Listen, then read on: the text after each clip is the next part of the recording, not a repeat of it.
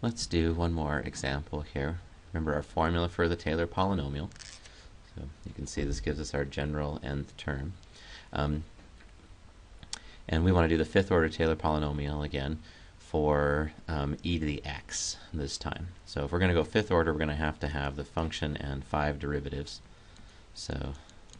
But fortunately, in this case, the derivatives are all the same, right?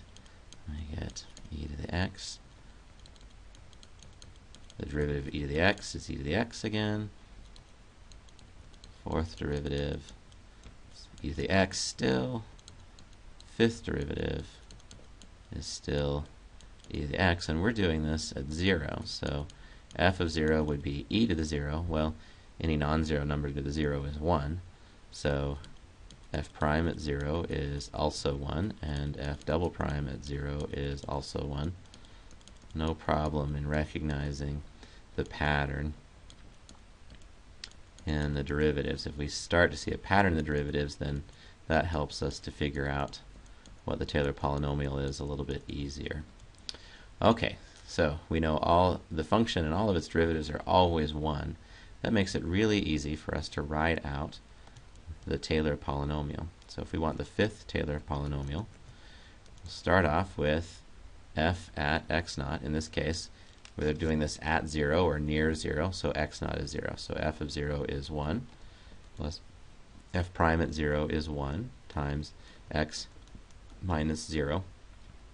Okay, plus second derivative, we do 1/2 of the second derivative. The second derivative is 1, so we get 1/2 of x minus 0. X minus 0 is just x, so from now on I'll just write x now. X squared plus 1/6 times 1 times x cubed, so 1/6 x cubed plus 1/24 x to the 4th plus 1/120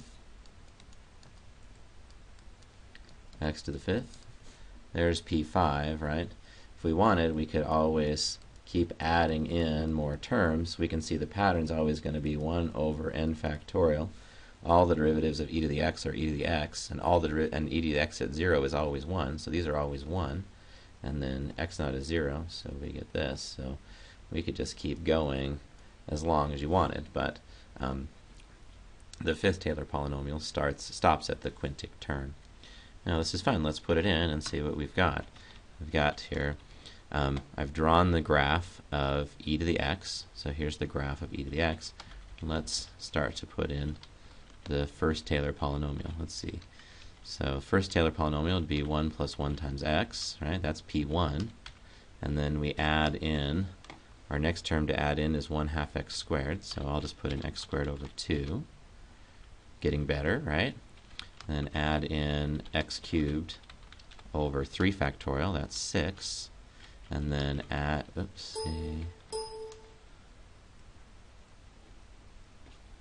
in x to the 4th over 24. See how these approximations are getting better and better here. X to the 5th over 120. There's p5. And we could continue because we figured out what the pattern is. We're going beyond p5 here. Let's see, 6 times 120 is 720, so 6 factorial must be 720, and so on. See, this is an example of another one that has an infinite radius of convergence. If you want to get better and better, like you could go all the way out here and figure out what e to the negative 8 was, or what e to the 16th was way out here. If you just added enough terms, eventually you'll get it. So this forms the basis for how calculators can approximate values for functions. First you have to teach them how to add, subtract, multiply, and divide. Once you can do that, then they can calculate Taylor polynomials, so they can evaluate any function that has a convergent Taylor series. So